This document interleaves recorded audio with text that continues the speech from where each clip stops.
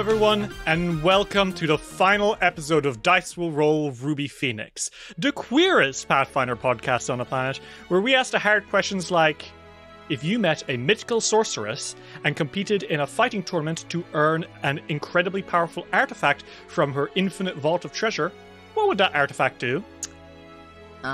Infinite beignets. Explain.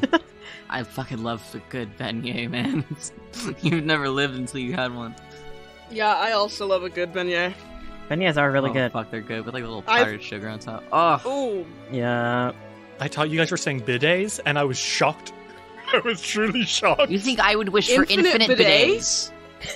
bidets? I was like, what you only really need one good one. That? One would be fine for the rest of my life. You think I'm gonna break it and need How- infinite? How clean do you need your ass to be? How stanky is your ass that you break a bidet? That would be scary. That would That'd be be really really- scary. I personally would win a medallion which lets me transform into a leopard. That's what I would do. That's what you do. Mm-hmm. Okay. I see. That's good. So this isn't as good as the infinite bidets then. No, I Infinite think the beignets. I think infinite beignets tops that. Yeah. Bidets are generally used for bottoming, I understand. Okay. Do you want to die? Can we start the episode? Can we- We just wanted to talk about food, and you made it weird. I wanna see my NPC friends. Can we start the episode? Fellas, welcome. After more than a year, after 50 episodes, after me going to California, coming back, jobs have been started, life decisions have been made, we have come finally to the end of Fists of the Ruby Phoenix. We've bested Sindara, we have defeated the Lightkeepers, we've smashed Oni's mask, we've survived the might of Mogaru, and you know what? We even did pretty good on Danger Island. Today, we're going to wrap things up. We're having our little epilogue. And my goal is to make you cry. So let's see if I can do it. Fellas, would we like to hop into character? Not so sure. I think it's a good time to. Okay. I'm sure you do. The three of you all wake up in lush palace bedrooms. Cushions made of the finest fabric with the most beautiful of colors and the most lavish of furniture surround you on all sides as you slowly drag yourselves awake. This seems like a bedroom fit for a queen, which it is, because this is one of the bedrooms of the Imperial Palace of Goka, Na Yanfei's place. A little bit after you got back from your rescue of the Ruby Phoenix, Na Yanfei personally gave each of you a bedroom where you could stay here in Goka. It's a not so subtle request for you guys to stick around and do more of your legendary hero stuff in her city to keep it safe, but you true to Radiant Winds, and who knows where that Radiant Wind will blow. Before anything else, I want to ask, are the three of you in your own individual bedrooms, or have you set up a big communal bedroom? What's the layout here? I don't think Chuji makes that choice, because as soon as Chuji sees a bed, they're laying on it and they're fast asleep when they get back. Chuji sees anybody's bed and is like, "That's it." I think 24 hours pass. you got to the palace and you saw a futon and you probably let out like, "Ah," and you just shriveled up on it. Yeah. And the others had to move you somewhere. Yeah. Masami and Sanku, what do you think? Individual rooms or one big room? So, I mean, Sanku's chill with anything because he obviously likes spending time with his friends, but he's also not going to be upset by sleeping in his own room because, you know. I also don't think Masami would have minded having a big room with the three of them, because, things are pretty much ending tournament-wise, so in a way, I guess they kind of want to stay close. Oh. Yeah. Yeah, I think that's cute. So you all wake up. It's a very big room, multiple beds, a few partition screens, but you're all kind of flopping up, you're putting yourselves together. It's been, I think, maybe a day since you got here. You know, you arrived in the city. There were like screams of applause and a blur of things happening, but you didn't meet with anyone. You guys basically immediately were conked out and resting because what an adventure you've been on. Yeah. And I think Lolo is just in Sanku's bag, sleeping. You can hear him snoring. There's wee bubbles coming out of it. I'm going to drop the three of you in and let you guys talk to each other a little bit before we begin the events of the day that you get crowned the Ruby Phoenix champions. I think Sanku wakes up and rolls out of bed. If that means he has to roll over somebody to do that, it happens. He rolls over Chuji, who is firmly Family Guy death posed. He gets up and he like pokes Chuji and he's like, "You're alive, right? Mm-mm. You died? I'm a minute. Okay." I think while he's waiting for people to wake up, I think he's preparing spells because he does that every day. But he's certainly looking behind himself like every few minutes. He looks back with like the puppy dog eyes. I think out of the three of them, Masami is probably like the less chaotic one, or the less chaotic sleeping one. They are kind of sleeping on their side in like fetal position though. This is like one of the few times that Masami hasn't woken up early or first because stakes aren't high enough. They're going to be crowned the Ruby Phoenix champions. No one's in imminent danger. They're taking the time to sleep. Chuji, honest to God, I think Chuji literally like slides out of bed onto the floor. You okay? I'm so tired still. Do you need it? Do you need water? No, that was just rough. I think I need to sleep for another week. I understand that. It was a lot. Their hair is like sticking up, by the way. They've got crazy fucking bedhead. I think they do eventually like get up and are marginally human again. They like kind of stretch and they look back at Masami, who is still in bed. This is like Bizarro world. Have you ever seen Masami asleep before, Chuji? I don't think so. No.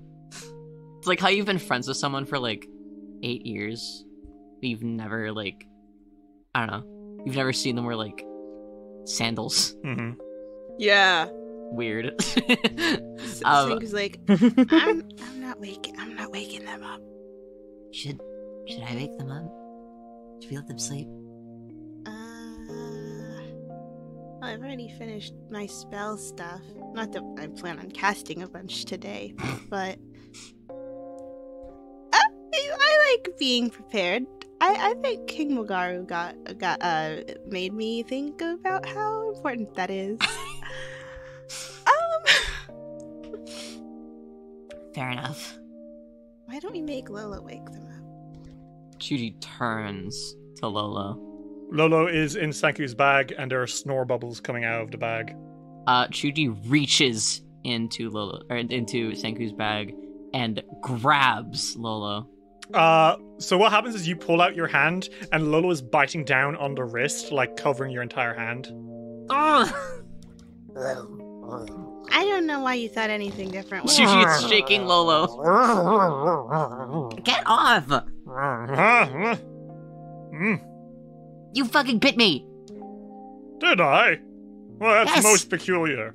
I had a dream that I was eating a delicious piece of roast beef. It was so succulent and juicy.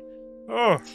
Chuji brings Lolo up to their face, still like grabbing them like fucking Jerry the Mouse. And they're like, you're gonna wake up Masami. All right, why didn't you just ask? We'll go do it.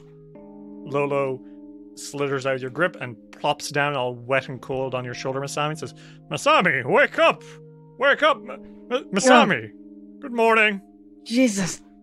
Fucking Lolo. Shuji asked me to wake you up. I didn't. He's lying.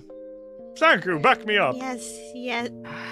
Senku. Tuji I didn't. Everyone's lying about me right now. I'm being gaslit. You're being gaslit. Yeah, that's okay. That's not how that word is used. Good morning, Masami. You look well. Rested for once. Thanks. Could have done with something a little less wet. I cannot help my state of being, Masami. I am what I am. And I am a wet old man. You... Don't say it like that. He looks over at you, tilts his head a little bit. That's disgusting. Don't ever say that about yourself. Not for your sake, but for everyone else's. How did everyone sleep last night? He deflects.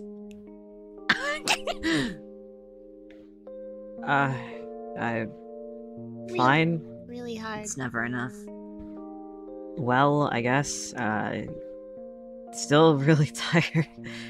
I think we will be for some time. I don't know about the rest of you, but I could do with a long time of rest. I mean, we don't need to go adventuring immediately. No. No, we don't. We may or may not deserve. We may or may not deserve a vacation. Other teams might even take this as a sign to retire. There's nowhere to go from here except, well, sideways. We've reached the heights of our power, I'm sure. We're not retiring. You crazy? I'm 18. That'd be boring. I'm quite glad. Gigi and I are still in our young to mid-20s. We still got I'm time. not in my mid-20s. I said young to mid. I'm 23. I'm also 20. Lola says, so young? Why, 23 years ago? I remember it like it was just yesterday. You see, when I... And as he's about to go into a big story, there's a little knock, knock, knock on the door. Oh, thank God. And Senku goes, when you open the door, standing outside and smiling, is one lady Kyumai Shai, the handmaiden to the Empress. Cute. I love her. Radiant Winds, hello, good morning. And you can see she's like absolutely delighted to see you all here. Oh, I missed her. Senku smiles and he's like, oh, good morning.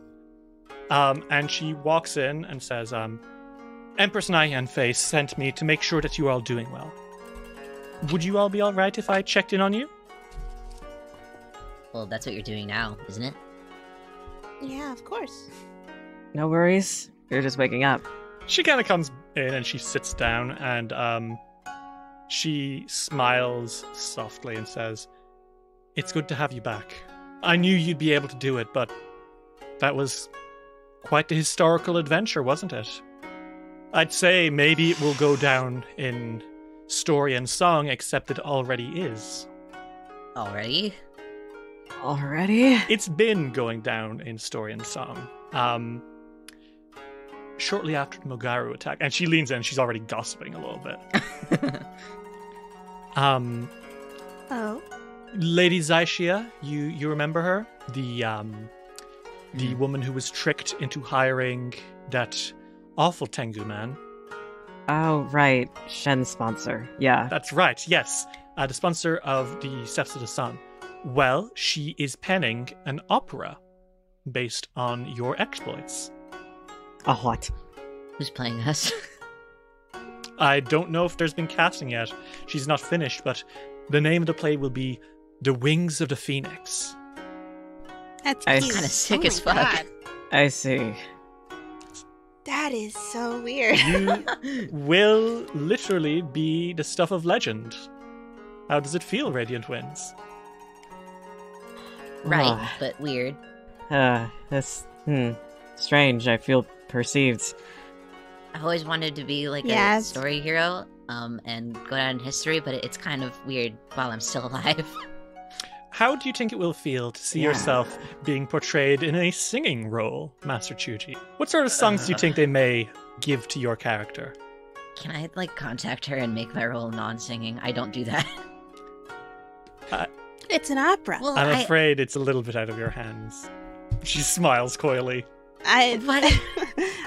I don't think that there's any way that you could not be a singing role in an opera, especially if you're one of the main characters, because that's how the opera works. Okay, well, maybe they can just do sick fucking flips on stage and say nothing.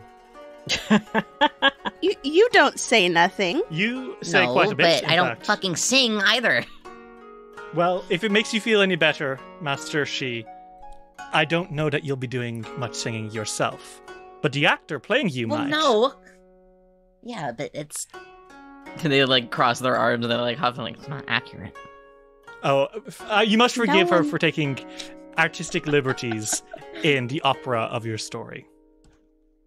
No one thinks that you sing everything in real life, Chuji, I promise. And she smiles a little bit and says, I suppose I can tell you a little bit about the other gossip. Oh? Oh, yeah? Master Sauron, captain of the Celestial Jan, has been given permission by his employer, Master Vortanu, to take the Celestial Jan on a trip with Last Brett to recover Captain Bako's missing sea serpent son. Oh, Really? nice. And on top of that, Empress Nyan Fei is already looking into designating a part of the woodlands to the northeast of Goka to the yokai who came with you to set up, in that large Tanuki's words, a permanent night market. There may be even a road built into the woods so that travelers from Goka can reach it easily, spend their gold there. Oh, wow. Well, there was the arrest. The arrest? Lord Buken Tegora, the spider of Goka, has been arrested. He was, you'll remember, the sponsor of the Lightkeepers. Yeah.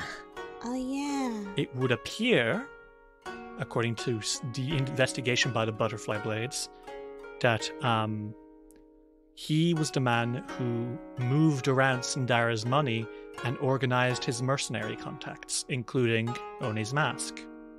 Masami, if they're sitting at the table right now, Masami like is pounding the table on their fists like, I knew that man was sus as fuck. I knew there was something up with him. He was most unpleasant, and he took to them very quickly. It was no coincidence, it seems. He didn't make it any... If he was trying to make it low-key, he did a really poor job at it. Not subtle at all. Not even a little bit. Mm. And she smiles a little bit and says, and there is one more thing concerning the sponsors, but perhaps it's best you go down to the Golden Kabuto yourself and speak with Master Ida. He has much he wants to show you. Oh, yeah, we should really follow up with our own sponsor, shouldn't we? Yeah. Considering what he's been doing, I think you'll be very excited to see what he has in store for the city. And she is smiling very coyly. You have your crowning ceremony and the awards today, don't you? Yeah. Radiant Winds, I'm very proud of you. A better team couldn't have won. And I think she kind of stands up and says, I wish you the best of luck. Say goodbye to all the other teams today. I think many of them will be heading out soon. Oh, yeah. Right. They have their own worlds to go back to. It pains me, but friendships don't last forever, I suppose. And she kind of smiles, and as she's standing up, she says, I do hope you'll be staying in Goka for a while at least yourselves. Goodness knows you've earned it. Well, I don't think we have any plans to leave immediately. No. Nothing in the books just yet. We were planning on just relaxing for a while, so we felt like getting back into it. Mm-hmm. So she smiles a little bit, and she says, well, hopefully I'll be seeing you all again very soon. And as she leaves, I want everyone to make me a perception check, please. Okay. Sanku, as Kyumai Shai leaves, you see that she has actually left a little piece of paper on her chair. And in flowery handwriting seems to be a note folded over with your name on it, Sanku. It's a good thing the other two rolled really low on their perception for once. Okay. Well, while the others are not looking, I think Sanku opens the note. And it reads, Sanku, out of all my friends from the Radiant Winds, I've always felt closest to you. And I've realized in your time gone that perhaps my closeness to you is something more than just friendship. I'd like to put this hypothesis to the test. Will you join me for dinner next week? Sanku's jaw drops. Oh my god. Get some. Sanku, my boy, what's wrong? Sorry, me and the bad bitch I pulled by being autistic about dragons. Yeah, right? The two of them were like, I fucking love dragons. Nothing is wrong. What's that you're reading, boy? Is it a grocery list of some sort? Yes, it is. Well, I'm convinced. Wow. You know what? Masami just kind of sits back because they know Chuji has this. Chuji's leaning over the table and they like have both their hands on it as they lean over and they're like, what is it? I don't know. It doesn't matter. Why are you acting like that? What is it? Let me see. They kind of like grab for it. He's trying What are you to hiding? dodge. Sanku, sharing is caring. Nothing. Show Chuji the shopping list. No, it's Maybe I want to put something on it. It's my shopping list. Well, it can be our shopping list, so let me see. And they grab it. No. Or they try I to. think Chuji, unfortunately, the fact of the matter is that you have much higher physical stats than Sanku. And Not unfortunate for yeah, me. fortunately for you, you get to read what it says quite quickly. You see Chuji put this paper up to their face, and it's so slowly it lowers, and Chuji's face is revealed, and they look so fucking smug. You they're are- doing, finally, they're we doing the have- like, you like Krabby Patties, don't you, Squid? You're doing the fucking. This is an anime arc. You're doing the Anya Forger smug face. You can't. They like tilt their head to the side. They hand it back to Senku. And they say, I'm not gonna say anything. But just know that I know. I'm gonna tease the fuck out of you for this. Teach him about a shopping I'm list. telling Shen one of your darkest secrets. You don't know my darkest secrets. So one more person You isn't don't know privy what to I the know. secret. Masami says as they're making tea. I am telling Q your darkest secrets. Yeah? And what's that? you embroider your name into your tiny whities. I don't know, something. I do actually believe that's true. Why are you so mean to him? Regardless, you spend some time teasing one another. And you have some time before the celebration. You can visit Kazuhida. And you can go see the other teams. And if there's anyone in town that you want to go visit, you can. The choice is yours. Okay. I'm literally shaking. Just kidding, the choice isn't yours. What? Okay, well, Because fine. as you guys are leaving this place, you are set upon Oh. by a group of 4 people. And 2 of them, well, one of them, rushes forward, hugs Sanku, and says, "Oh, my little Sanku! Oh, my little Sanku! You saved the world!" I did. And holding you is Bula, mother of the prince, beaming at you. And it's 5, not 6. I forgot that Kin Hassan, sister of the prince, is here, jumping up and down, and Baba Yon, I think, is standing beside her, looking very proud of you, Sanku. And Bula looks to the three of you and says, "You know, I am certain that at least part of it is because of that little necklace we gave you, right, Sanku?" And she holds out the little, the dragon carp necklace, and she says, "Did it bring you good luck? Did it help you?" Yeah, it did, Mom. That's my Sanku. Oh, I'm so proud of you. The newspapers are saying that you flew in on some sort of starboat. Yes, that is true. And Baba Yon in the back says, "And it is to my understanding that you met the celestial dragon? Yes, that is true. That is also true. And did you show him the what for on Lolo's behalf?" And Lolo looks up at you. Yes. Big. Oh, he kind of melts into you a little bit. Oh. And Yes, I did.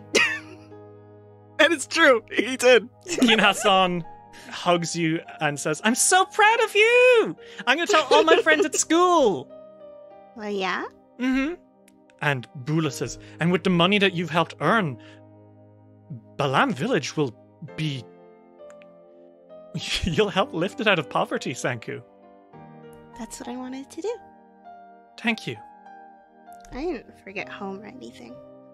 And coming up to you, Chuji, as Sanku is smiling and hugging his family, comes your own mom, Oh.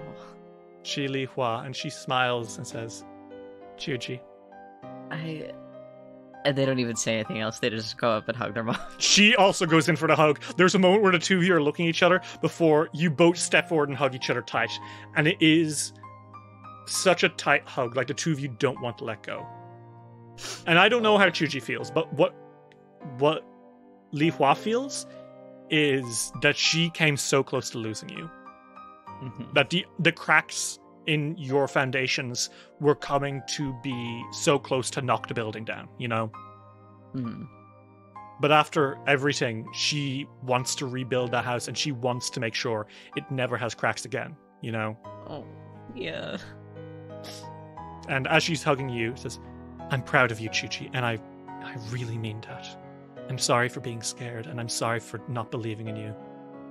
You're the best child I could have ever asked for, and I'm sorry I never saw that before. Stop.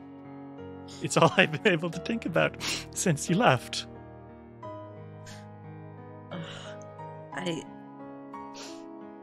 All I wanted was for you to be proud of me. I did all this stupid stuff for you. I always was proud of you, Chuchi. I just didn't realize it. You're always going to be my little baby Rushi, but you're so much more than that too. And you're not making the same mistakes I did. And I'm happy for you. Just don't forget old mom, okay? Why would I?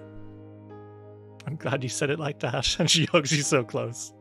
Oh, by the way. And I think she kind of like takes your hand, Chuji, and walks you a few steps. And the palace is up on a hill, so you can see most of Goka. But she points and says, "Do you see it? Is it back? The Grand Gokan Museum Oh. is back in its old place." Chuji, let's be real, Chuji was tearing up already. But they see the museum back and they are so fucking filled with joy. They look over to their mom. I think that they're holding hands.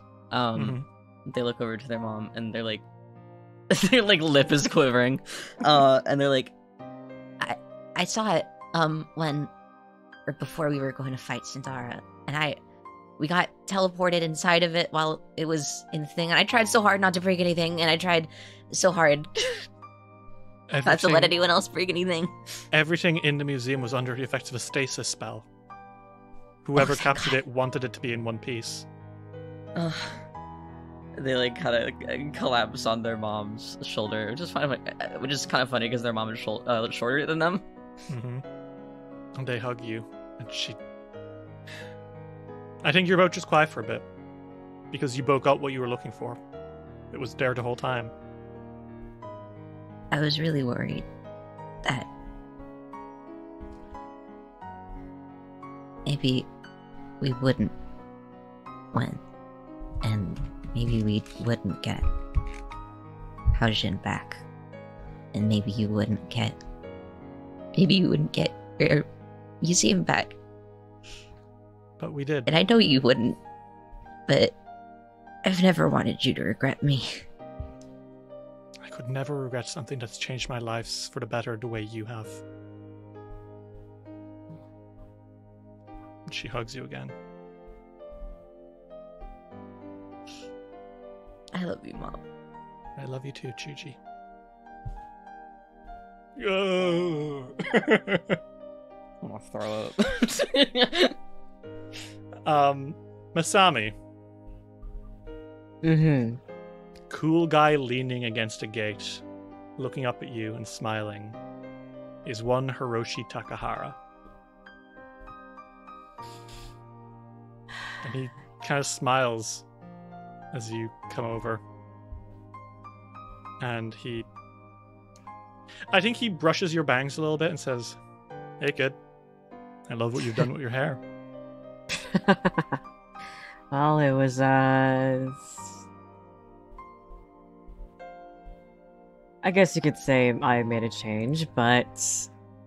His soft expression shifts ever so slightly as he looks at you, Masami, and he really looks at you. And he says, "You've been through a lot, huh?"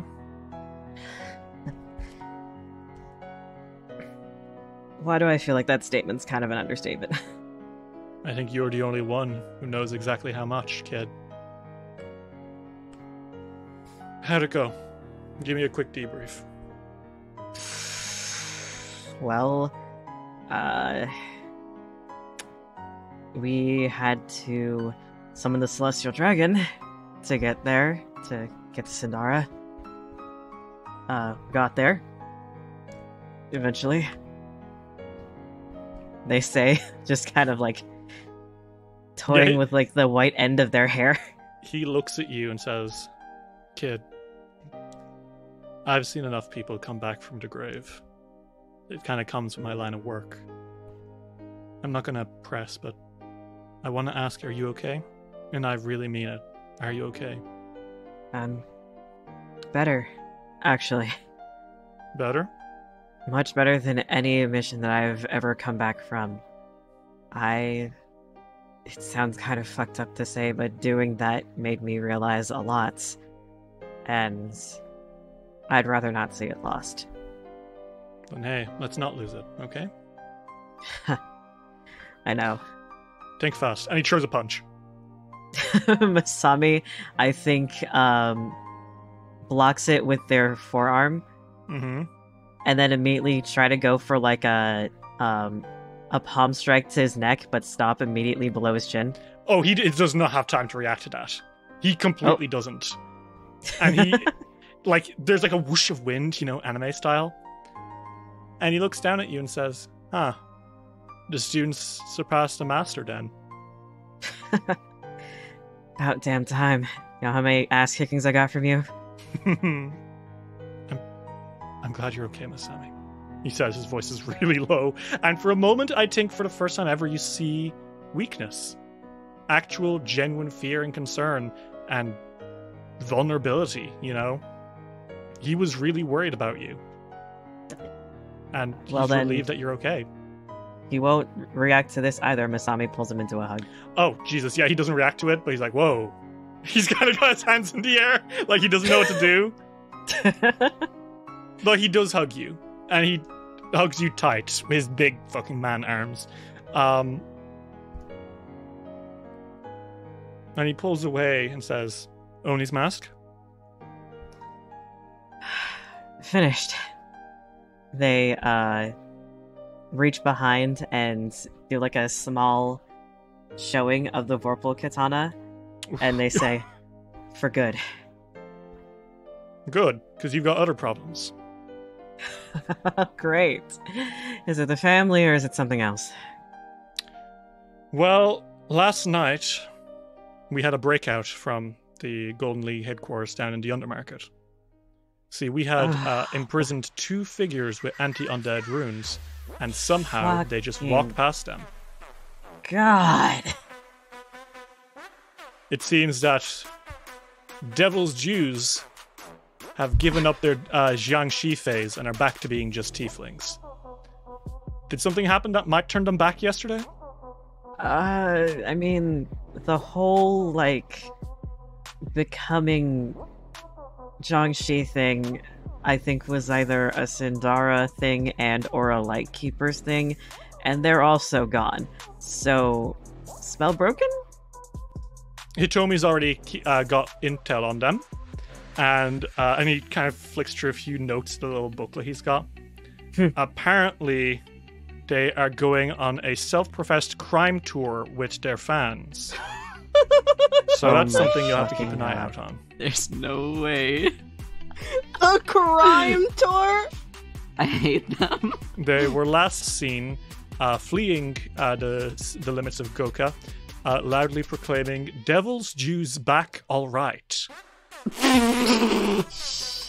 Shut the fuck up. They seem to be too stupid to be dangerous, but just keep an eye out. Seems like it. I'll make sure to keep tabs on the city, if anything. Oh god, I have a feeling they're gonna be a headache. He smiles and says, "So what's the plan today?" Be crowned Ruby Phoenix champions, do some stuff, and see other people, see the other teams beforehand. Okay. Other than that, Do you feel ready for it? ready to be perceived. Am I ever ready for that? You're the one who signed up for this. I mean, I guess. But I didn't know if I thought I envisioned making it this far, but now that I'm actually living it, it's weird. I'm a ninja. Hey, you're not a ninja. You're Masami goddamn Takahara. And anything you can set your mind to, you can do, kid. Well, I mean, still technically a ninja, but I mean, you know deal what with I the mean. public. Yeah, I'll deal with the public speaking, or Senku can deal with the public speaking. It's fine. You just have to stand behind him and look mysterious and cool. It's what I do at most public speaking events. I mean, I learned that from you. Like father, like kid, huh? Yep. So the three of you have all spoken to your family a little bit, but you still have time to go do some other stuff before the crowning ceremony. You've been advised to go say hi to Kazuhida, and you've been advised to say goodbye to your friends before they all leave to their homes around Golarion. Oh my god. Yeah. I don't want to. I'm sorry, but that's just... It's a worldwide fighting tournament. I'd rather fucking die. Why don't you go say hi to Kaso first? How about that? Okay, sure. Do you guys make your way down to the Golden Kabuto HQ? Yeah, we go find Hida. Yeah. So, you guys make your way down. And standing at the door are two figures you recognize. And I think maybe something in you tells you to wait and hide around a corner and listen to them for a moment before you approach. Okay. Because the two figures... Senku and the others do the thing that happens in, the shitty slice of life anime and cartoons, where they're all on top of each other over a wall. Yeah. Scooby-Doo. Where you slide out, you know. Hikari Tanazaki is standing at the door, speaking to one Kader. And you can hear them, and Hikari's like, "So you're just looking around where the Empress told you to look for a job, that's it?" "Yes, that's right. You see, until very recently, I was under the thrall of Sindara the Sculptor. And I don't know much about the world, but I believe that my heightened intellectual capabilities mean that I would be a very good fit at the project that General Kazuhida seems to be running. You see, I used to be a chair." And Hikari's like, "You used to be a chair? You're so funny." She twirls over her hair. Oh my god, no way. There's no way. And oh my god. Kader seems to be happily info-dumping to her, and Hikari visibly seems to be totally smitten. Oh. God damn, she ain't even hiding it. She's like, so you used to be a chair? That's so silly. They're into each other. Damn. Honestly, good for them. She giggled a lot when she talked about being a chair. Yeah, and that's not even funny. It's just true. It's just sad. It's just sad. You can see that right now, Kader is very happily info dumping about beetles. And that's because she's relating them to warfare, and Hikari is just eating that shit up. They're gonna keep going until you interrupt them. Should we, like... I think, I don't know. I kind of don't want to interrupt them, but I kind of don't care. Well, I mean, we can interrupt at any time. This is interesting to watch. I would like to investigate the both of them under a really huge microscope. Hold on, I got I'm this. gonna study these guys. Oh my god, Masami and Senku, I'm so excited to go across this corner that we're about to enter this room. Hikari fucking freezes up, and Kader turns around and says, "Oh, Masami, Senku, Chuji, hello. I was just telling Miss Hi. Hikari Tanizaki here all about beetles." That's wow. great, man. That's fantastic. Masami crosses their arms and gives Hikari a look. Hikari is not returning your gaze and says, "Radiant Winds, it's so good to see you again. You've grown so much since Danger Island. I'm so proud of you.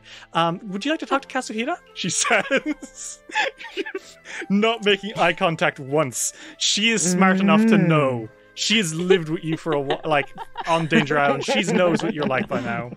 I think Masami is just smiling. You don't want to catch up with us? I believe that you'll be staying here in Goka for a while, and if you do, then I think it would be a great time to catch up more in private, she says, and kind of shoots a look at Kader. Yes, I can tell you want much privacy right now. Oh, don't worry. We'll get out of your hair. Not that In a you need second. to, it's just I'm sure you have so much to discuss with Kazuhira about the project. Sure. Mm-hmm. Mm-hmm. Would you like to go inside? She says, voice breaking again. Not really. I think you should go inside. You'll really be interested by what's inside. I'm pretty interested out here. I'm sure you are, Chuji. Let's Fine. go inside. Whatever. You guys make your way inside. And after poking around for a few minutes and meeting with people who... The Golden Kabuto seems very busy, by the way. There's like a lot of people here. A lot of people in strange outfits as well, with like goggles and coats. Like, are these alchemists? Oh. What the hell are alchemists doing here? This is a fucking, like, warfare company. Yeah. Wait. But after a while, you do run into Papa. General Kazuhira is grinning as he walks out, and he throws his arms open and says, "Radiant Winds!" Hi. Ada. I think he doesn't say anything. I think he just pulls all three of you to a big hug. Ah. Oh, goodness. Okay, hi. Hello. How are you all? How are the three of you doing? You saved the world. You defeated the sculptor. You saved the Ruby Phoenix. I knew you were good, but this is another level. You're great. You look happy. Is it that obvious? Yeah. Quite. So, the projects. How are You've- things going? You've heard. Well, we ran into Hikari briefly, and we've just heard that you've been working on something. Well, the Golden Kabuto has been working very hard on the project.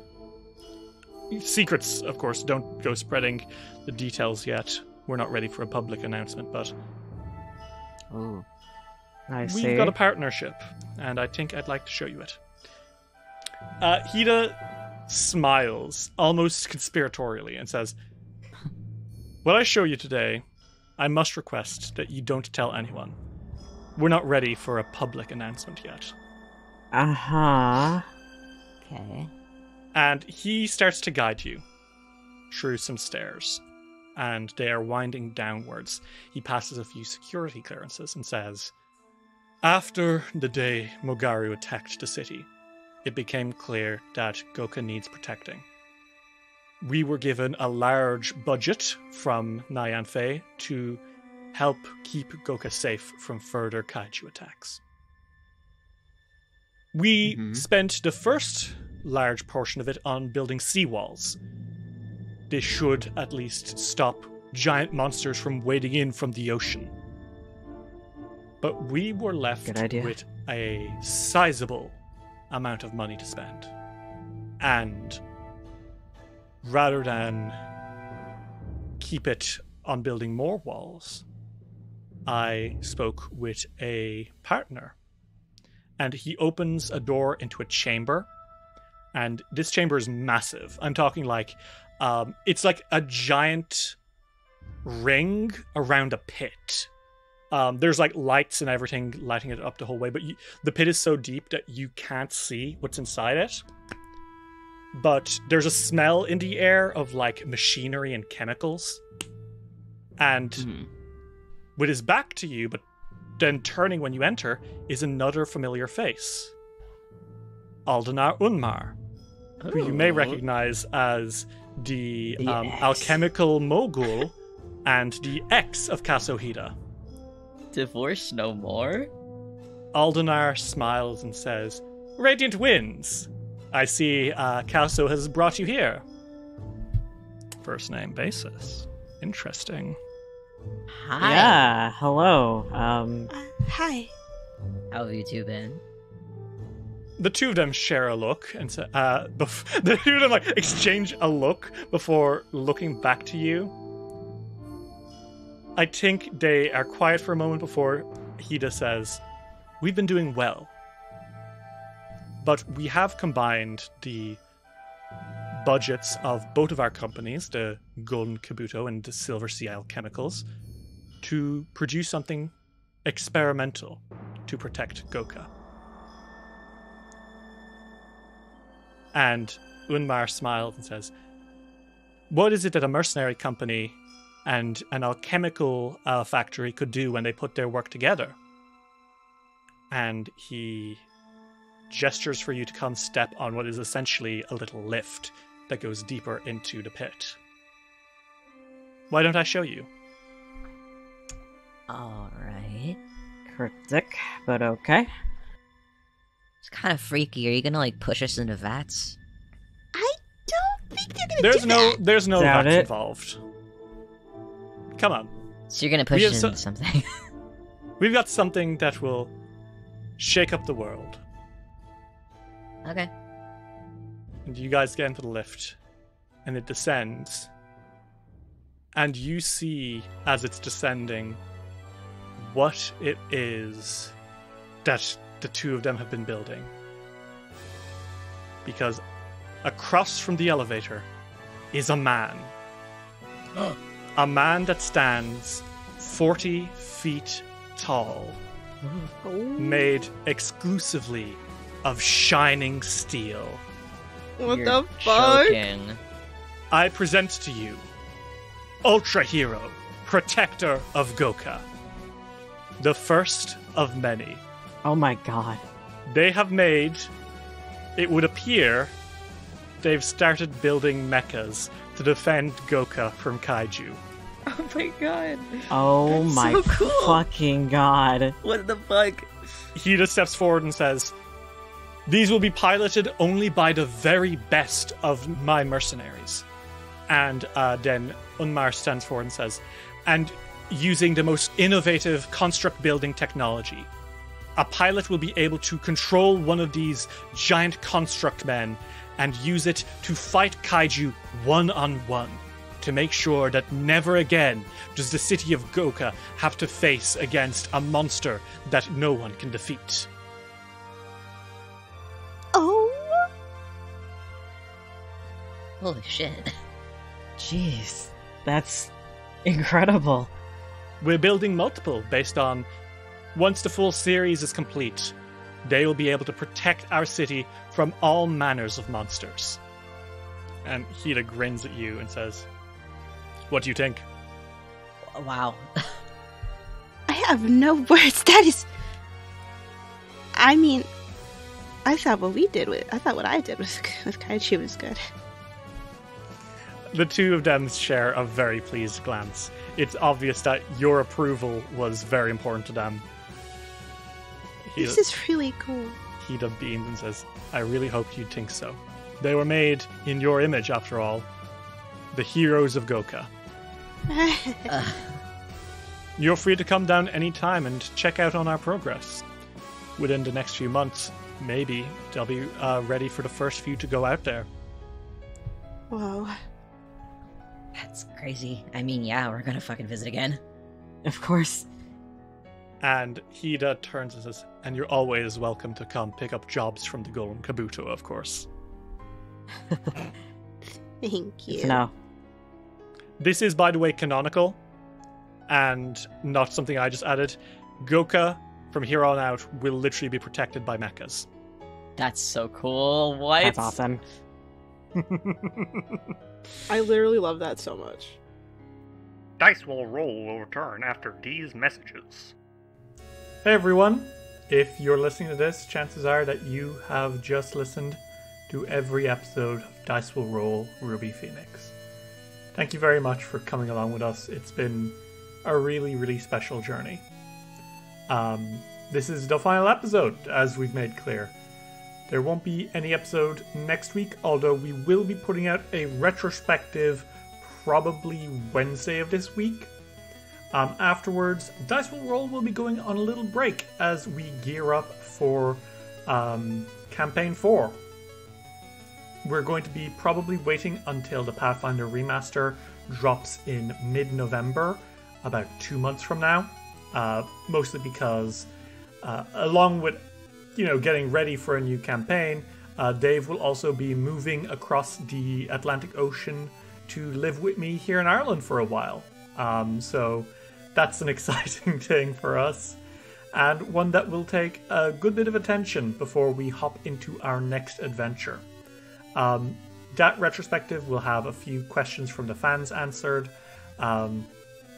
It'll also announce Campaign 4, and soon after the announcement, we'll probably start opening up Patreon cameos for the next adventure.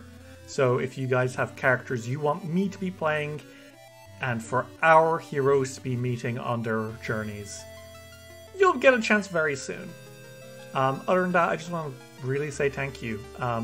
We're just about to hit 400,000 downloads on Dice Will Roll, and that still seems so surreal to me. The fact that we have gotten this far, it's really been a special journey, and I cannot thank you all enough for taking us this far.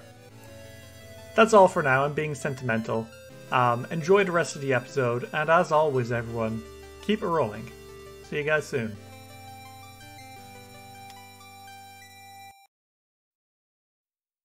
We now return to Dice Will Roll. So I think some time passes now. It's the afternoon. You've spoken about the sponsors with Kumai Shai. You've talked with your family. You've checked in on the future of Goka's safety in the form of the Ultra Heroes. You only have a few more things to do before you go get crowned as the champions of the Ruby Phoenix tournament, right? Yeah. Right. 6 other teams await you. Who would you like to go say hi to first? I mean, we could speak to any team, but just know that Shuji is Staring at Shen. The rest of you? I mean, Senku's pacing himself, so he's not immediately like rushing towards anybody. So I really don't think that Senku minds talking to Shen. Okay, we can do Shen first. Team. Yeah. So, I think to prepare yourselves, you go back to.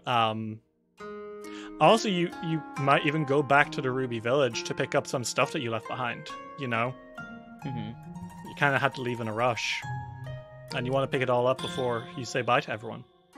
But as you are in your old home, cleaning stuff up, there comes a very loud and decisive knock on the door. Senku goes to answer it. He's like, I got it. Okay. And as the door opens, looming above you, Senku, with that beautiful pearl-like skin and those dark eyes now in the shape of a crescent moon, is Liang Shen. And he looks down at you, Senku. And for a moment, it's a foot. Yeah, it's a fair drop. He looks down at you, and I think he almost seems surprised that you opened the door. And he looks over your shoulder off at Chuji, and then he looks back to you, Senku, and says, "Is Chuji there?" Oh, did you need them for something? Yes, well, I quite wanted to speak with them. Oh, about what? He blinks. Nothing in particular. Excuse me?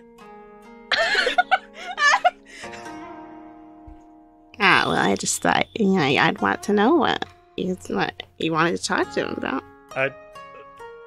Excuse me? I'm not blind.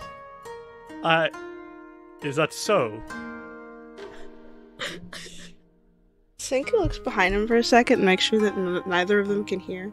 Yeah, Chuji's doing their own fucking thing. And then Senku turns back and he like gestures down for him to go down there. Shen looks around a little bit, like, am I hallucinating? Before he, like, squats a little bit. Senku grabs him by the collar and says, If you hurt him, I will kill you. I'm not kidding. Yeah. All right, I won't. Oh my god. Okay, good. He looks very... I honestly think he's a little bit startled and maybe intimidated by this. Okay, good. Senku lets go and he goes, Chuji! Huh? When they look over, it's Senku, and then a foot above him is Shen. Shen has the most bewildered fucking expression on. It's like an old lady just robbed him. Chuji doesn't make any kind of like connection to something like that just happening. How could they see it coming, right? How could they? How could they? They look joyed to see Shen, but I think that they're frozen for a second. And they look at Shen, they look at Senku, and I don't think they're sure what to do. I think that they kind of like stand up straight, and they walk towards the door where Senku is, and they like take a hold of the door with like their arm in front of Senku, and they're like, "Thanks. Don't mention this." Okay. Senku says, skipping off towards Masami. Can we just go for a walk around the Ruby Village? They nod their head. They nod their head. Yes. And as he steps away, Junseou and Halspin make their way inside, and you're like, "Hi." And Junseou pats Senku's shoulder and says, "You did good. That was a very good idea." What makes you say that? No, I just think a show of responsibility was a good idea. But I do hope that Chuji will come visit Shen, because that was... we rarely see Master Shen show so much motivation as when Chuji's around. Oh? I don't know what your future plans are, but I'd be happy to see you come around more to Xianjing sometime. And Halspin comes in and says, "Hey, Masami, what's up?" Finger gun. Oh, hey, hi, what's up? And I think as these two come inside and get out of Shen's way as well, Shen and Chuji, the two of you walk around the now abandoned Ruby Village. It's likely that this place will be taken down. It's temporary housing after all. But it's a little humbling to walk around it now. You remember about a month ago fighting and training with Yarika here by the Sand Dummies. You remember bathing in that hot spring with Shen. And you remember, as you walk past the Lightkeeper's house, the Lightkeepers. As you're walking, Shen... I think you probably both walk quietly for a while. Yeah, it's complete silence. Before Shen clears his throat and says, that Senku is, he has quite a strong force of personality, doesn't he? What? Oh, No, I nothing. Never mind. What? He looks you up and down a little bit as you're walking and says, you kept your promise. Yeah, I wanted to, so I did. I hope it doesn't bother you. He shoots his eyebrows up and he rolls his eyes and says, clearly it doesn't bother me, Chuji, if I asked you to... No, it doesn't. If anything, I'm very glad that you did. And he averts his eyes and says, I will be the first to acknowledge that your mannerisms are boorish and you completely lack in etiquette, but... Gee. You're also one of the greatest fighters to ever live. They turn so blue. And Shen says, eyes cast down, when you're around, I feel like I can be too. I don't want you to go. They stop walking. I don't want anyone to go. But Shen, I especially don't want you to go. I think Shen probably walked another few steps on, so he's got his kind of back to you dramatically for a moment. But when he turns, you can see that his eyes are sparkling ever so slightly. But he's not showing it. He's not showing it. Mm. And that's where the tragedy is, isn't it? This is always where it was going to go. At the end of the tournament, we have to go our own ways. I need to go back to my home. I need to give my sister this. And he pulls out the Celestial Peach and just holds it firmly in his hand. I need to bring the winnings that I earned, and it was silly for me to ever think. No. And he straightens up a little bit, and he walks towards you, Chuji. I hope it isn't too presumptuous, but I'd like to ask you to make another promise. What? I wouldn't dare to ask the wind to stop blowing, and I certainly wouldn't ask for the radiant winds to stop adventuring. And I can't leave my home. I must keep doing my duty, but promise that you'll visit. Promise that we'll see each other. Please. I promise. I promise, Shen. Just... They kind of avert their eyes from him and turn their head to the side. I don't want anyone else as a sparring partner.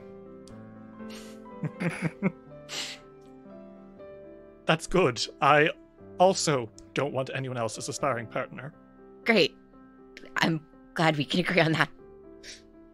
I would like to commit to being your sparring partner. In that case.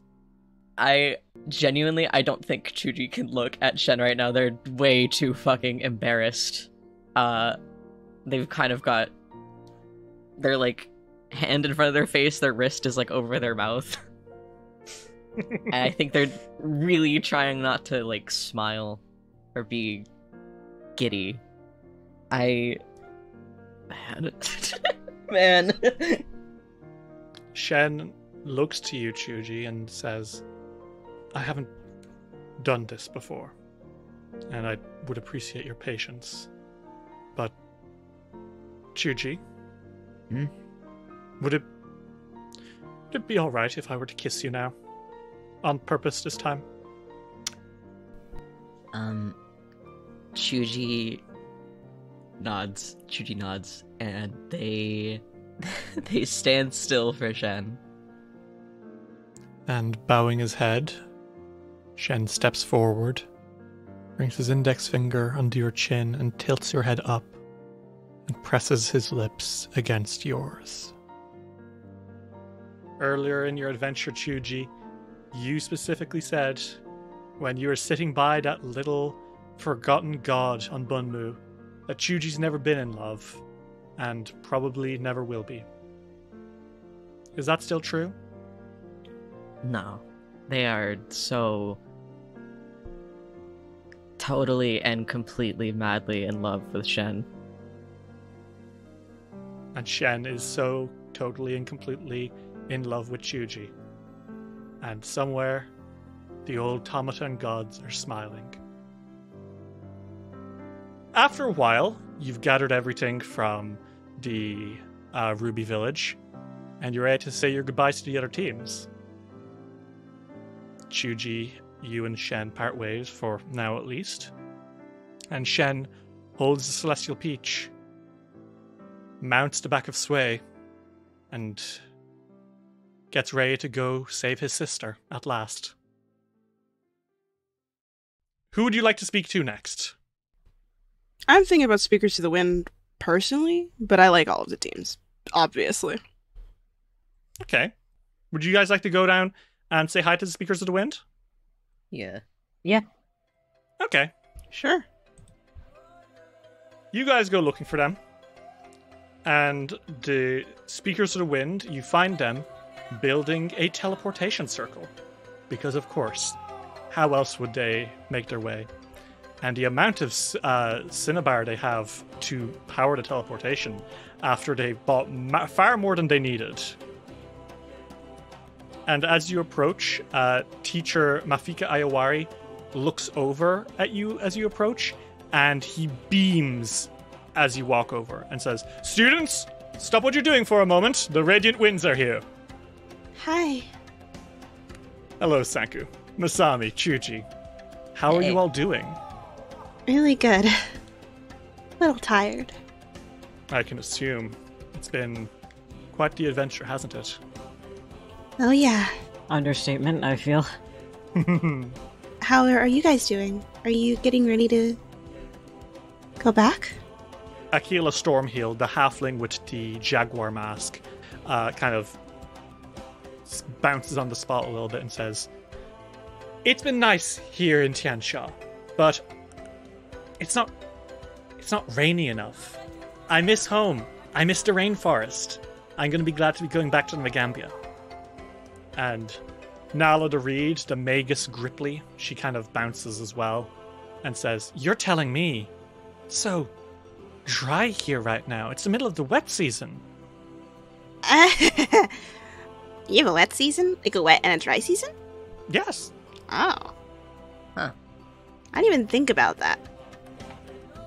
As the summer ends, it's starting to get cold. It feels strange, but it's not raining. Ugh.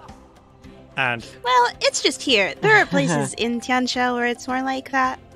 Where it's more tropical, but here, yeah. Netia, the half-elf wizard, kind of smiles and says, "But we have learned a lot while we were here. Our learnings will never be the same." And Ovark, the dragon-obsessed half-orc, punches his hands together and says, "You're telling me I'm going to write my whole thesis on the Celestial Dragon. There's so much to research. Primordial dragons like that? That's insane."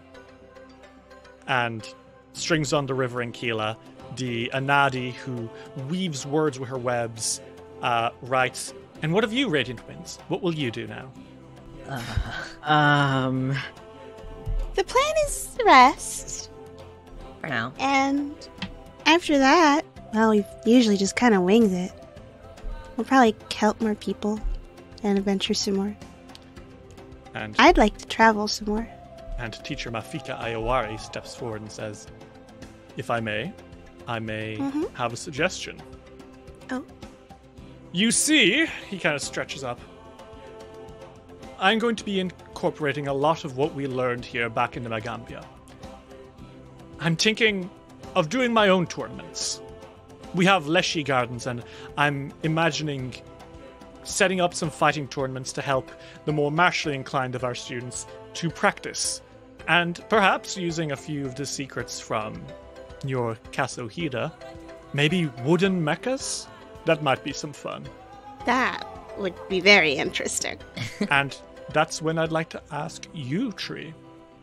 Us? The things you've seen, the things you've done. The Magambia would be honored to have you all as guest lecturers. Whoa. Not full-time. Whenever you happen to be in the Mwangi Expanse. And know you'll be paid handsomely for coming to talk to our students. And he smiles very openly. Oh, my God. I've never thought about the more formal magic learning. I learned all my magic from Lolo. Lolo is scampering onto your shoulder and says, I can teach others for money? Lolo! I was never aware this was an option. Sanku, Lolo, you must owe yes. me thousands of gold. I think I've paid you back in the amount of food I've bought you. I retract my statement, he says glumly. But Ayawari turns to you all and says, nonetheless, my offer is serious. The Magambia is built on the strength of thousands, all those who have come before and shared their knowledge, and all those who have learned from it, sharing their knowledge on forwards. Masami, Sanku, Chuji, if you ever do come down to Garund, and wish to share the secrets you learned on Iron Mountain and in the world of the sculptor, I think you could change the lives of our students. And I mean that. Well, I was curious about the Magambia. It's not I don't know that I'd want to be there full time or anything, but the idea of a school all about magic is pretty interesting to me. I don't know when, but I'd definitely be a guest lecturer once or twice. I'm happy to hear it. Be sure to contact me if you do. You can reach me practically any way you can imagine. I've got a few tricks up my sleeve. I've learned some pretty interesting spells recently. And I think you say your goodbyes to Speakers to the Wind, who prepare to travel across the globe back to the jungles of the Mwangi Expanse and tell your stories to countless other students. Who now? I'm thinking the Arms of Balance. Sure. I think maybe, Masami, you catch the Arms of Balance on your own. Okay. You find them while the others are... I think maybe the others find Tino's toughest, or at least Malako, Zumi, and Gig. No sign of Tino. But He died. they happily chat away at a cafe, talking about where they're planning on heading next. You know? But you see the Arms of Balance nearby, walking down the street with bags full of things they're taking on their journeys with them, you know, stuff they've bought in the market, and they are speaking confidently with each other. What do you do? They pick up their walking speed and approach, and give them a little wave and say, "Hey, you guys heading out soon?" Bhavana turns and smiles and says, "Masami!" And I think she hugs you. Come on. Okay, they hug back, absolutely. And then a second later, Raunak, the undying monkey boy, also hugs you. And he's a little like soggy, but like, you know, like when you wash a teddy bear in warm water and let it dry. Oh, yeah. Yeah, that's kind of. He's also hugging and says, "Hey, I'm here too." Thank you, Raunak. And Bhavana looks at you and says, "You look well, all things considered." Well, nothing's in imminent danger. No need to worry about any more tournament fights. I think everyone is due to relax a little. Bumat grins says, I don't think we'll be doing that. Really? What do you guys have in mind? And I think Sunita looks under her nails and says, we've been talking, and I think we came to a conclusion after seeing everyone who came here. And, you know, Bumat, the sand monk, and Sunita, the cold monk, the two of them just kind of exchange a look before Bhavana steps forward and says, we came here too early. Too early? There are so many things that you were all able to accomplish that I could never understand. We made a mistake by applying this year. Bumat then punches his hands together. But also, if we didn't come here, we would have learned that we were making a mistake. So it's not a mistake in the end at all. And Raunak kind of cracks his back a little bit and says, what we're kind of going in circles around saying is, we're going to start training. Oh. Okay, so, are you guys just gonna go train back in your homeland? Are you going to start adventuring it up again? Like, what's the deal? Bhavana smiles and says, well, we're not just training for the sake of training, Masami. We're going to join you as the 31st Ruby Phoenix champions. We have 10 years until the next tournament, and we will win that time. The other tournament goers, they'll be novices, only just starting out, whereas we will have witnessed the attack of King Mugaru, the Celestial Dragon, the power of the Affinity ablaze. We will be the strongest fighters in Golarion, and it's all thanks to you. Well, always happy to help contribute to another person's victories and strengths, and come the next Ruby Phoenix tournament, I'll be there. Raunak kind of squats and says, yeah, you gonna be an enforcer? You gonna be a sponsor? What's the plan? I don't know about that. A lot of that will require me to stay in Goka, and I doubt the others would want to stay for too long, at least. Sunita smiles and says, you can always do what we're going to do. Travel the world and then come back. I think we will. And I know for a fact I'm definitely not missing the next Ruby Phoenix tournament. Who knows, maybe I'll be an enforcer? Maybe I'll be your enforcer. Or maybe I'll just be in the stands. I think they all grin a little bit. And Bhavana holds your hands and says, don't forget us. We won't ever forget you. There's no way I'm forgetting you guys. And I think she squeezes your hands a little bit, Masami, before nodding and starting to walk on. And Bumat flexes at you. Raunak gives you a peace sign. Sunita just kind of flicks her hair at you and blows a kiss. And the arms of the balance walk down the streets away from you. I think when their back is turned, Masami's smile slowly turns into a frown. They kind of hug their arms close to them before walking back. They're happy that the Arms of Balance will come back for the next Ruby Phoenix tournament. They're happy that they're taking their training so seriously. But the leaving part, the seeing them go off, was a little hard for them. But yeah, they return to the others with a smile anyway, and give them the team's regards.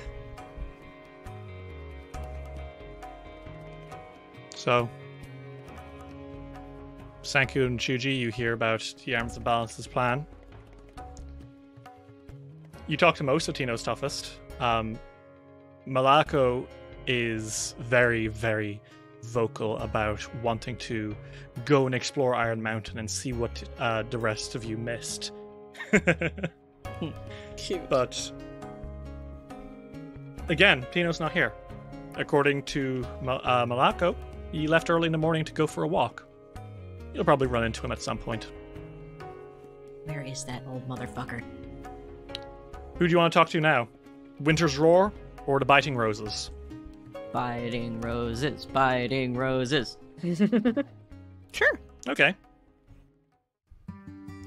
You make your way, and I think, you know what? I think you find them at that same cafe that Masami, I think you might have met them at before you departed for Iron Mountain. Yarika, Artus Lantondo, and Grandfather Mulandez. They all sit around a little cafe table. It's a little surprising for most of the people to see the ghost of an old man just sitting there, drinking tea, but he is there. And as you all... Sorry, one second. As you all approach, Yarika looks up and beams. Genuinely, she beams and says, Radiant Winds, hello. I foresaw your coming in the leaves. Did you? No, I just knew that you'd want to say hello. Come here. She beams, she gets up and she hugs her bro. My bro. Can they do a cool little handshake? You do the coolest fucking handshake. Up, down, left, right. Little static shock of magic between your fingers. You know? And punch, punch, punch, you know? Yeah. And she beams, and Artus nods and says, It seems of all the teams, we'll miss you most of all, Radiant Winds.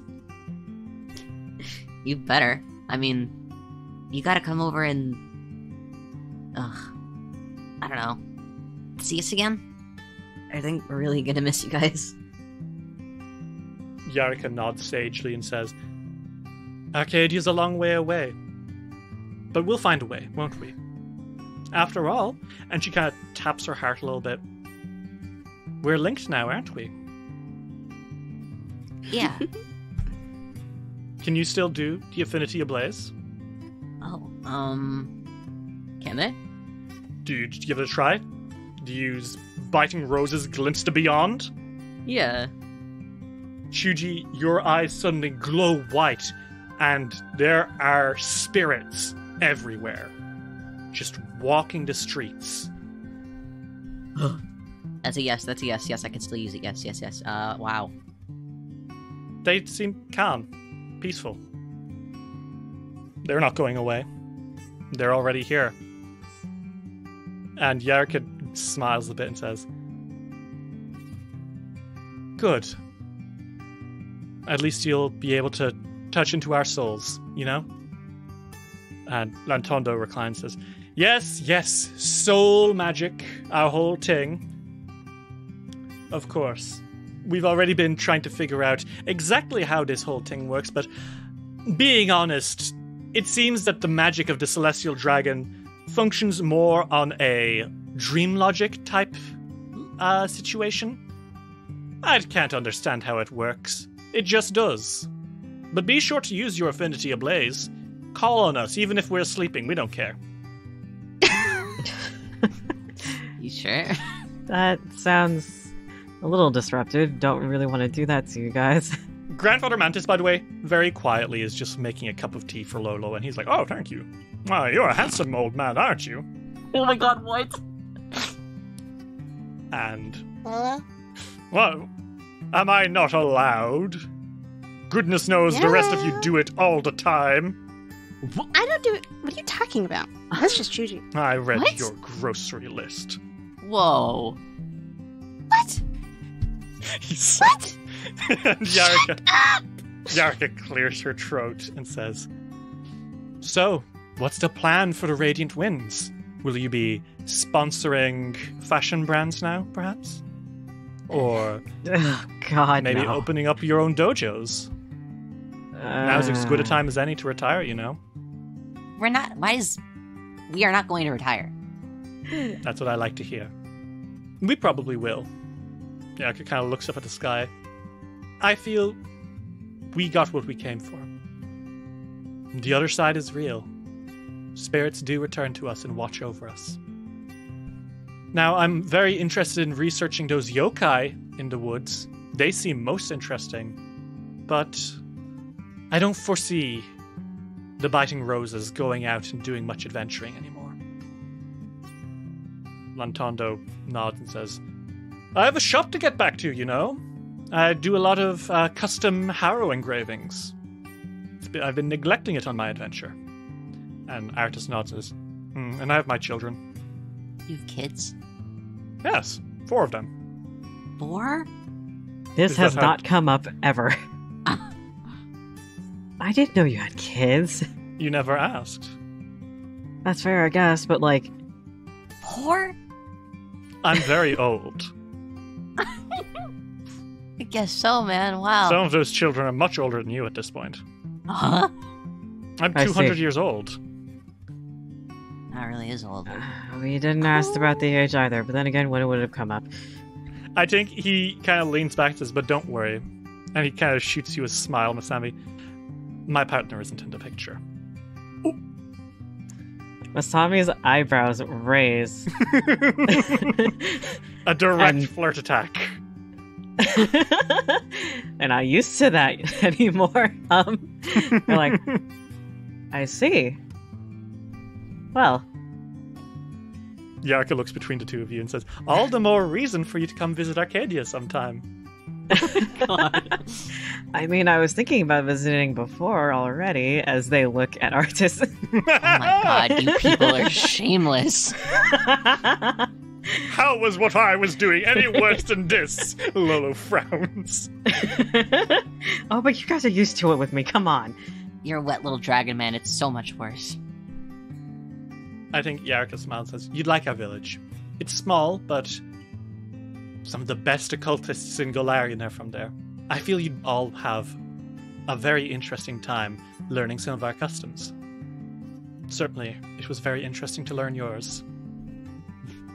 And she kind of puts down the bowl of ramen she was eating. And I think she looks at you, Chuji, and she closes her hands into a fist with a thumb tucked outside.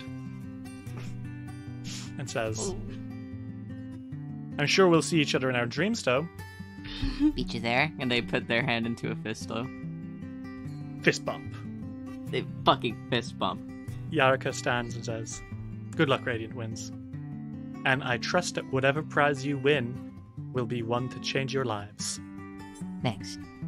And now, the Biting Roses make their way into the crowds, full of spirits that you can see now, Chuji. If only for a few minutes more. We're all left with the Viking ship on the end of, at the harbor of Goka. You guys want to make your way down? Yeah. Yeah. Mm-hmm. You make your way down, and she's a beautiful ship with like a dragon-headed bow and those beautiful stripy sails and the oars and lots of other Vikings, not just Winter's Roar. None of them are human, you notice. There's a bunch of Nephilim. Oh. There's orcs. There's bugbears. There's goblins, winter goblins. Let's go. And as you approach, there's Bjorn Ramel, the human ice wizard, who turns and says, Radiant Winds, hello! Hi. Hey. And Kel Pashar, the champion of Gozra, steps forward and says, there we are. The best fighting team in the world. Truff Frostknuckles, the bugbear brawler, comes up and he puts a big hairy arm around your shoulder, Sanku. He puts a big hairy arm around your shoulder, Sanku, and a big hairy arm around your shoulder, Masami. And he hugs you both, and he looks at you, Chuji, and says, yes! You've sure shown the sculptor who's boss, huh? No Yeah, we more did. making statues for him. Sigrid Beale, the Orc Magus, Queen of the Linorm Kings, steps off the bow of the ship, and you can see that she was just with a massive decapitated Linorm head that's now strapped down to the deck. And Oh, yes. she comes down and says, Radiant Twins. Hi. She smiles and says, thank you for everything. I know we have not always seen eye to eye. We acted rashly at the Eyrie. Yes, you did. You kicked our asses on the Ruby Tower. Oh, yes, we did. Chuchi. I'm sorry. She sends you a look, and it's like a really like a paralyzing gaze of like, which of us is the queen again? Which of us is the queen again? Just remind me quickly, which of us killed a Linorm in single combat? Was that me? I think it might be me. She didn't say any of that. But that look, she like turns and looks at you, and it's like she's practically shooting beams out of her eyes for a moment. It's actually like almost a little distressing. Like you feel yourself shift. You go cold for a moment. Chuchi refuses to look at her. Well, you're forced to look at her when she takes your hand and holds it and shakes it and says, "You're the best goddamn warriors we've ever fought beside. And it's thanks to you that we will be setting up Radiantholm. I'm glad that we could help. We are thinking our crest maybe will involve some of your symbols. Obviously made to look like our own lands, but maybe an Arctic fox, maybe some tree branches like your horns, Sanku, maybe some fire for you, Shi-Chuchi. Love a good fire. We'll figure it out. I am not artist. I am warrior. And now I am queen. And because of you, the people of the Linorm Kings will always have somewhere they can go when they need to be safe. I'm glad. I'm glad. I never had the chance to grow up safe. But now those that do not will. It's thanks to you, Radiant Willows. When I saw you beat that Linorm, I was panicking a little bit that you would die. When I saw you, when you cut your way out of that Linorm, I'd never seen anything like that. Well, if you ever are in need of warriors, call to the land of Linorm Kings. We shall make our way over and slay those who oppose you. And all of them go, yeah! They kind of punch the air a little bit. It's not every day that you get a Viking queen indebted to you, so well done, Radiant Winds. Aww. Just another Tuesday. By the way, have you said your goodbyes to Mr. Tung? We haven't found him yet. Ah, then you should perhaps move quickly. He's leaving. Where is he? South side of the city. Travel Oh my fast, God. Radiant Winds. Chuchi, get on the staff. Come here. Sanku gets on the staff and he's like, Masami, you can fly also. I got it. Well, thank you for the tip. I hope that you travel safely and you'll have a great reign as queen. Yes. We'll visit you guys. We love you, visit- bye. we'll talk to you later. there's like a trail of like blue water magic as Sanku and Chuji fly off. Yeah, there's just a gust of wind where Masami once was. They're so Naruto. I think Sigrid looks up at you all and smiles as you fly away. And you leave Winter's Roar on their own to make their way back to the land of the Linorm Kings. You find Tino. He is walking, like I said, out on his own, out to the south side of the city. He's got a big heavy bag, and he's just kind of walking out there on his own. We fly directly into him at high speeds. What happens is Tino from behind him hears, "Where do you think you're going?" And I think he turns and smiles as you're going and says, "Ah, hey, I knew you'd show up. There's no way that the Radiant Winds wouldn't find me just as I'm leaving." Champion's luck. Are you going out on your own? Tino kind of folds his arms a little bit, and you can see now his age showing more than ever. There is a silver streak through his hair after the transformation. You can see he just looks a little tired. Yeah, I'm leaving Tino's toughest. What? They're just gonna be toughest now. They might be Malako's mighty. I don't know. Ah. Doesn't hit the same. I'm going home. Back to Quain for a while. I'm gonna go see my family again, my kids. Visit my brother's grave. He was the reason I came out here to do all of this in the first place. And you know what? Even though I didn't win the Ruby Phoenix tournament, I'd like to think he's proud of me. Even just getting into this tournament means that you have to be one of the best of the best. Hey man, it was a fluke we got in. We just happened to be around you when the timing was right. No. You did the right thing. You were just you. I think he looks around and he kind of bows his head. Hey, if it's anything, I promise I'll keep training. Well, it's always good to make sure you keep that up, make it a habit. But look, whatever you decide is your decision, ultimately. Yeah. It's not an easy call to make, but I feel like I've had enough excitement for a lifetime.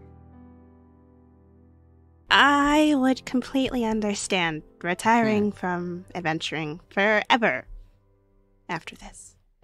Yeah. I'm gonna stop being a fighter and go be a dad, you know? Mm-hmm. That's fair. And I think he turns his back to you guys, and he looks out the crossroads outside of Goka. You know, I can't really explain it, but these past few weeks, they've felt like 1,000 years, man. You're telling us. Oh, I completely understand that. Yeah. I sincerely hope I get to see you guys again. Well, you're not getting rid of us that easy. Like we'd leave you alone. We're a traveling adventurers party. And I have a house that can walk. I think he turns around and you can see he's got big teary eyes, and he pulls all three of you into a big fucking hug. I always knew you guys were the greatest fighters in the world. And I'm glad I got to be a little part of your story. You are much more than some part in a story. You're our friend. I love you guys. Oh, can it, you sap? I love you too. And Tino lets go and says, see you again sometime? Mm-hmm. Of course.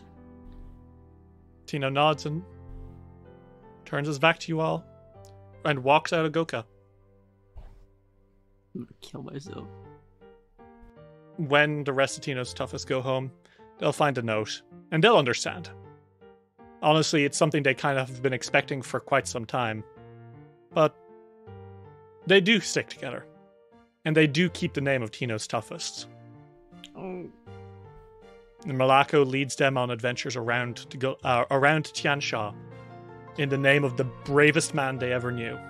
And they make sure to go visit him when they can. So, Radiant Winds, there's only one person left for you to meet now. You want to make your way to the Celestial Dragon. You guys want to make your way down to the Ruby Garden, the place where Hao Jin will be waiting for you? Yeah. Yeah, huh? I think before they leave to go and do that, I think that, or maybe as they're walking, I think Shuji kind of pipes up and they're like, Hey, not to get sentimental or stupid or dumb or sound dumb and stupid, but Alright. The self-deprecation is enough. we're a team, obviously. But thank you guys for everything, I guess.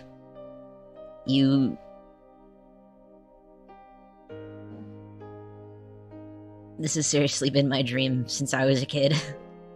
And I don't think with anyone else I could have been here. Chuji, you've been my family since my family wasn't acting very much like a family. And I met you. beforehand, I don't think it was possible for us to be family because whatever. But you've been there since you met me, and I was a kid, like a little kid. I'm still young, but like a kid. Both of you. The Ruby Phoenix tournament wasn't the first thing I thought of. I just like helping people. But I think we may have succeeded in helping people. I'm just glad that you're here. I'm just glad that I could help. I wanted to make you happy. I'm happy. I'm so fucking happy. You know, since the minute that we were fledgling adventurers, literally pretty much teenagers. Very literally teenagers. You know, I've had your back the entire time. And I will continue to have your back. Yeah, you're never getting rid of us. I don't want to. Ever. You're trapped in here with me. I don't think you'll be saying that when I chaperone your first date. I think that you won't do that. And I think that I am going to find baby pictures of yours, and yeah, well, you're not gonna find them. I will. If I may, Lolo pops up. You may. If you betray me, I'm gonna get you. Lolo, I will buy you a whole fucking bakery. Now, while that is tempting, I wanted to pop in and say thank you to the three of you as well. I'm a very lucky old man to have had 3 friends like you. That's all I really have to say on the matter. Thank you. He kind of slinks down your shoulder a little bit, Senku. He's embarrassed now. Senku grabs him like when you hold the way you hold a cat. And he's like, I love you too, Lolo. And he gives him a hug. Wet. You are slimy today. Arr, It's always slimy. you're all so mean to me. I'm just an old man. Yeah, you are an old man, but I guess you're my favorite old man. Oh. He looks at you with wet eyes. You're my favorite Chuji. I'm the only Chuji. Exactly. Great. I only need the one. There's no one quite like you. I don't know if you could handle if there were 2. Probably not. He frumples his face. Probably not, let's be real.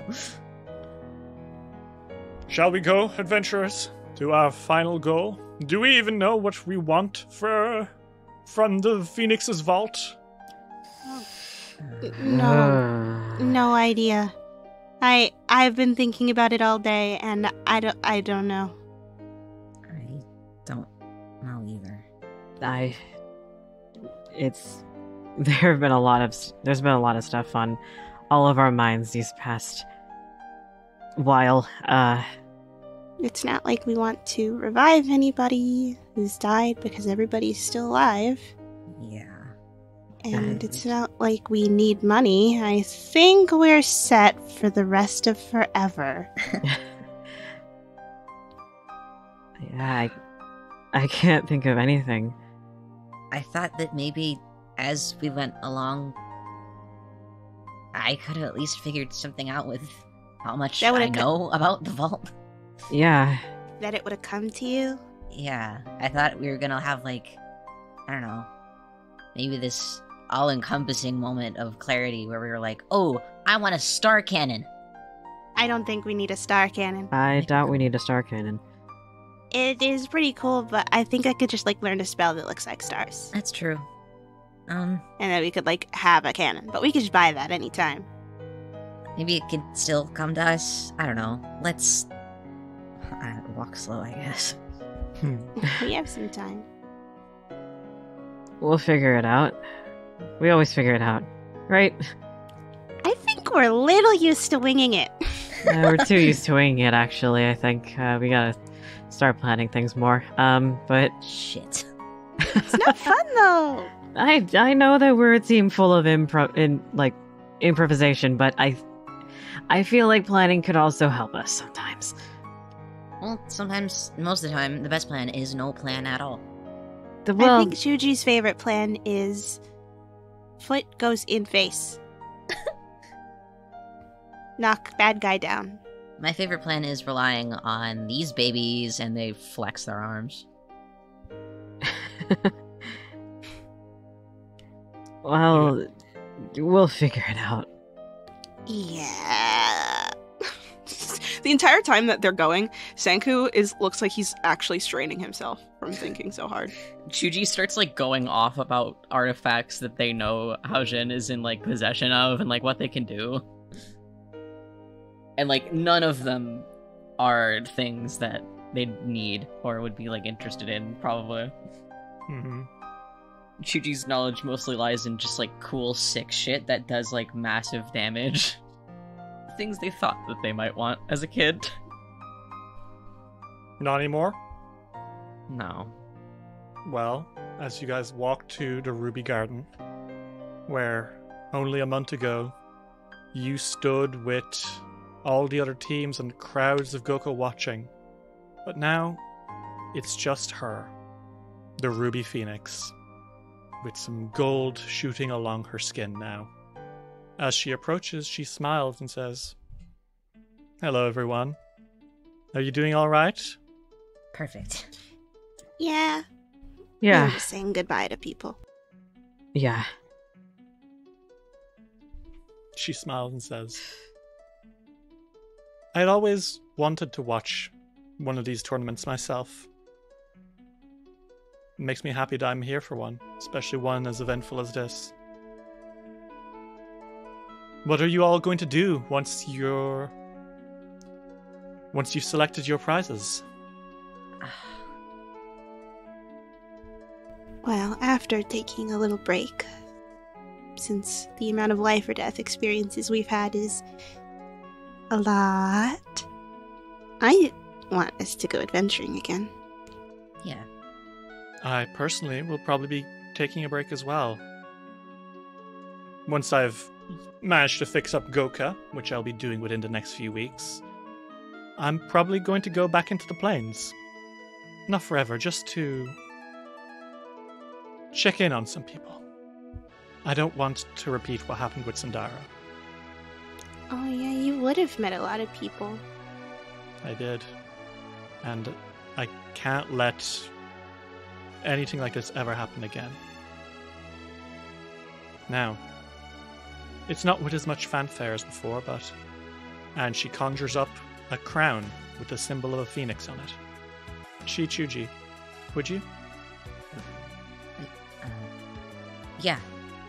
And you bow forward. And she puts the ruby crown on your head. I hereby pronounce the Radiant Winds winners of the 30th Ruby Phoenix tournament. And you feel a warm feeling pass over you. After all this time, you've done it. And as you stand up, Shichuji, Haojin waves a hand, and a portal opens. One woven not of strange numbers, but of beautiful ruby threads. Enjoy this moment, she says solemnly. It's the last before you make what may be the most important decision of your adventuring lives. And beyond that portal, as it opens, you see the infinite vault of Haojin. Artifacts as small as a coin or as large as an elephant stand perfectly ordered and labeled. Do you know what you'd like? I think that Chuji steps forward a bit towards the portal, and maybe this is the first thought they've ever had in their life. But they kind of try and touch the threads surrounding the portal. Sends warm feelings through you. And they They turn back and they look at Masami and they look at Senku, and they say, maybe. I think that maybe we do. I don't think any of us want to lose anyone. I know I don't. Haijin looks to you, tilting her head. This tournament's been a fucking dream. But I don't know, maybe a dream doesn't have to end. In what way, Master Chuji?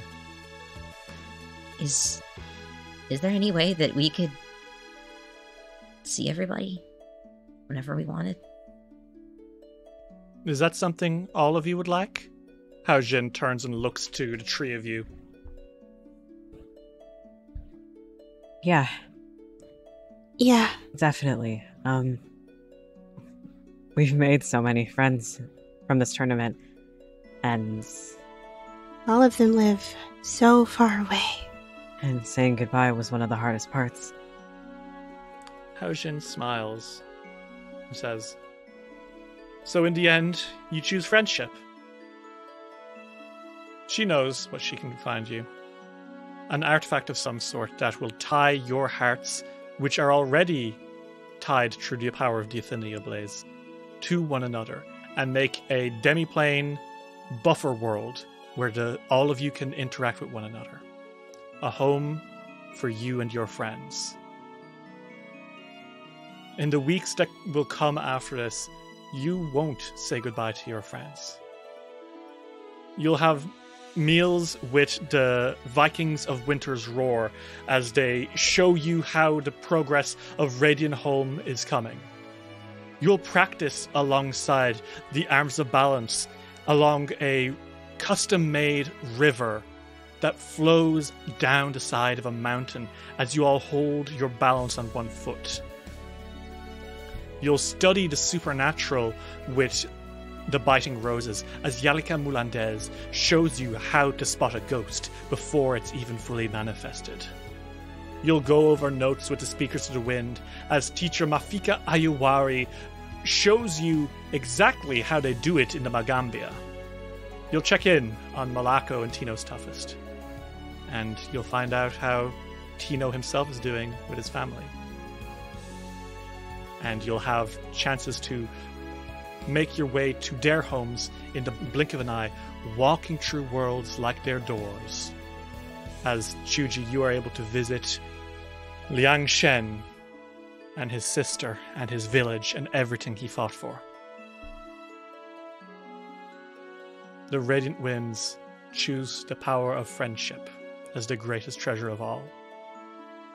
They take this over weapons that can shape worlds or artifacts which could change the path of history. You choose each other because that's the greatest strength of them all, isn't it? But that's what will happen in the future. Right now, Haojin stands before you, smiles softly, and the Ruby Phoenix guides you into her domain and says, "Well, why don't we have a look, champions? I'm sure we have something. After all, it's a big vault." And with that, the portal closes behind you, and the Radiant Winds, your legacy goes down in history as the best fighting team to ever have existed. Thanks for playing. Please insert 2 gold to try again. And so ends the tale of the Fists of the Ruby Phoenix. The tale of Sindara the Sculptor. And the tale of the Radiant Winds. Goodbye, everyone, and thanks for playing.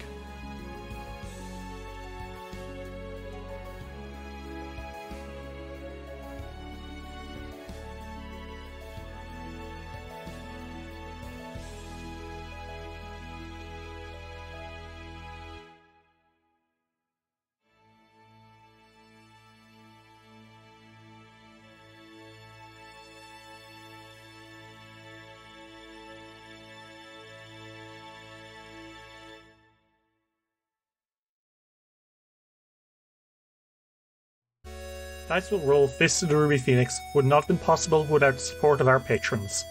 Actually a Bot, Violet, Seraphine, Kyle Damon, Maxine Mainstream, Soul Grease Lobo, Nick Roberts, Phoebe GBs, Daisy Gilliam, Lux Rexes, Veteran Stormcrow, Sam Stryker, Tony Saunders, Mita, Arave, Varia and the Girls, Marshmallow Berry, Ferric Falcon, Luis Loza, Aries, Alexander Crizzle, May Cohen, Skyly, Kendra West, Genuinely Tricked, Transgirl Trish, Bal Punyan, Giant Catman, Matthew Wilson Krasnovich, Tillen Shark, Glitch HD, Jace Snooks, Jonathan Love, Sophia Valera, G. Barbera, Luke, Gideon, Sarah B., Seth, Kira, Lichalope, Gizmo, Fable McElduff, Ava, Remty Bright, Lonesome Chunk, Steph, Sean C., Natasha Leonley, Rhiannon C., Ellie, Kane Kendrick, Sky Evangeline, Triceratops, Anna Maria, Jordan, Emma Laderna, John de Boquador,